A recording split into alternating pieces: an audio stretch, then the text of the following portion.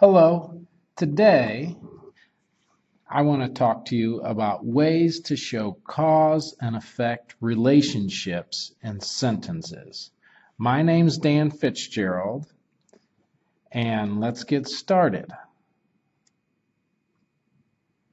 So, first of all, with cause and effect relationships, let's use this example. When there's rain, what do we do about our picnic? Probably we cancel it. So the cause is the rain. The effect, we cancel the picnic. Let's look at some ways we can show that cause and effect relationship.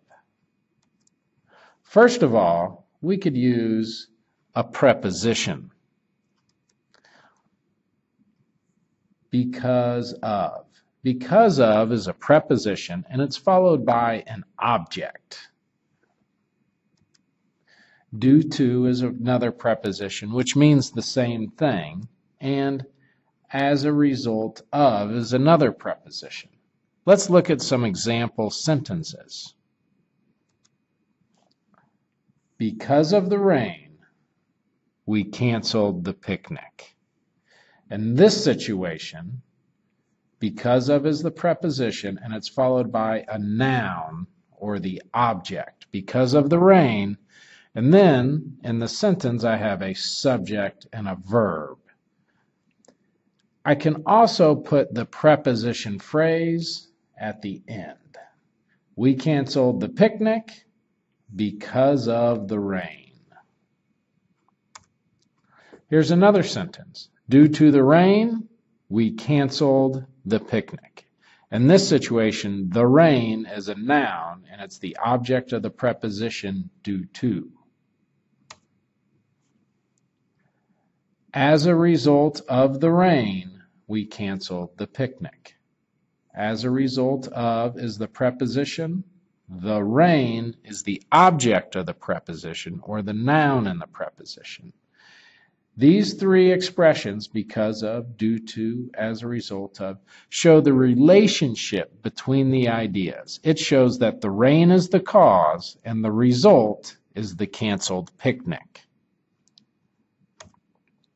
Now we're going to look at some subordinators or subordinating conjunctions we can use to show a cause and effect relationship. First of all, there's because, and second of all,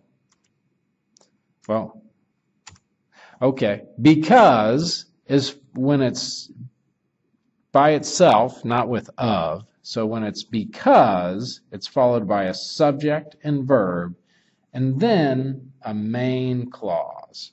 Because it rained, we canceled the picnic.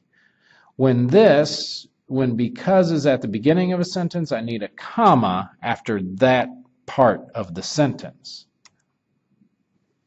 Since it rained, we canceled the picnic. In this case, since shows the cause and effect relationship. It's followed by a subject and verb, and then we have the main clause. We canceled the picnic. I can also put the subordinator at the end of the sentence, and in that situation, no comma is necessary. In the first sentence, we canceled the picnic because it rained, no comma. Because it rained, we canceled the picnic. In the second sentence, I need a comma. That's when I have because at the beginning of a sentence. Let's look at some transition signals that can show the cause and effect relationship between two sentences. We have therefore, consequently, and as a result. All three of these mean the same thing, and they show the cause and effect relationship. It rained, therefore we canceled our picnic. Usually, the transition signal is at the beginning of the sentence, and it shows the relationship from one sentence to another sentence. It shows how they relate to each other. And this situation, therefore, shows this is the cause, it rained, and we canceled the picnic is the effect or the result. It rained, consequently, we canceled the picnic. It rained, as a result, we canceled the picnic. We have a comma after the transition signal. The last way we can show cause and effect relationship is with a coordinating conjunction or a coordinator. The one we use is so. It rained, so we canceled the picnic. We use so to join two sentences. It rained is a complete idea. We canceled the picnic is a complete idea. And we combine those with so and a comma, which goes before the word so. Let's do some exercises to see how well we can understand which words to use in which situations, showing cause and effect relationships. Remember, we talked about prepositions, which are followed by a noun or an object, because of, due to, as a result of. We had subordinators, and subordinators are followed by a subject and verb. And transition signals show the relationship between two sentences. I have the cause, and then the transition signal, and then a second sentence. And last, we had coordinating conjunctions, which is where I have two sentences, and I make them into one sentence with a comma and so. I have three words to choose from, or expressions: because of, because, therefore, so. Let's see which one is correct in this situation. The situation, we can see the person is texting while driving, and we can see bad things are about to happen. So, text and drive would be the cause. Accident is going to be our result or effect. I have blank. I texted while driving. I got in an accident. In this situation, I can see a subject and a verb here and a comma. So in this situation, I want to use because. Because.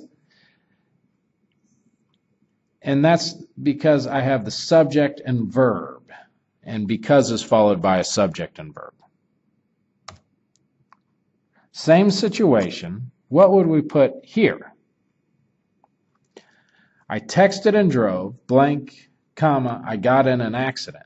In this situation, we see the period. So I have two sentences. And therefore will show us the relationship between ideas in two sentences. So therefore goes in the blank here.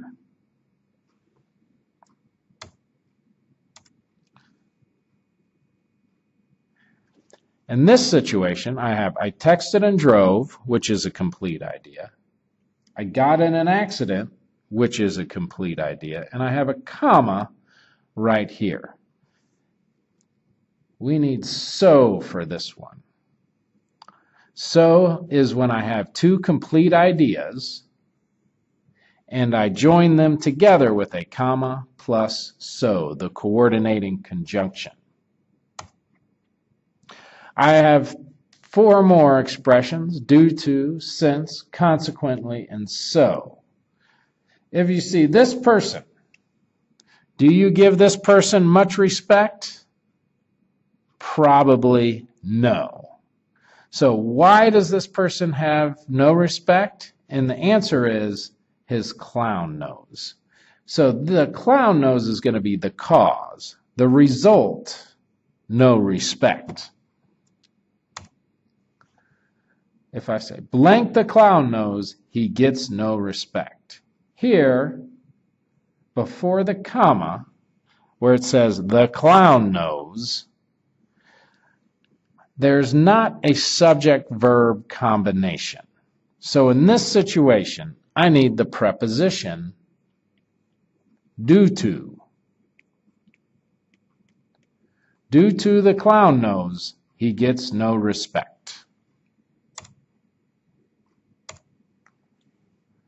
He wears a clown nose, period, blank, comma, he gets no respect. In this situation, I see the period, so I have a complete sentence and a complete sentence, and I want to show the relationship between these two sentences.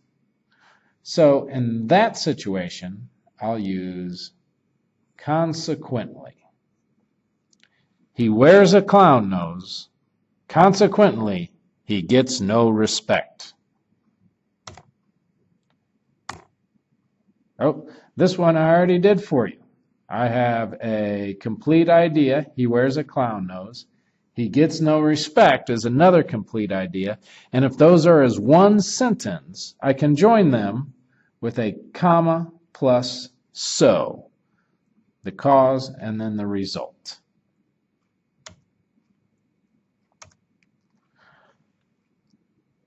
I have a blank at the beginning here. He wears a clown nose, comma, he gets no respect. You can see a subject and verb and then a comma. In this situation, I need a subordinator. That's since. Since he wears a clown nose, he gets no respect. Well, today I talked about some ways to show cause and effect relationships. We looked at prepositions, subordinators, transition signals, and coordinating conjunctions. I hope this helps you to understand a little bit.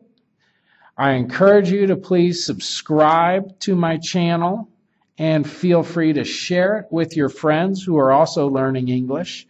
And if you'd like to contact me about private tutoring, feel free to send me an email or to leave a message through the YouTube messaging.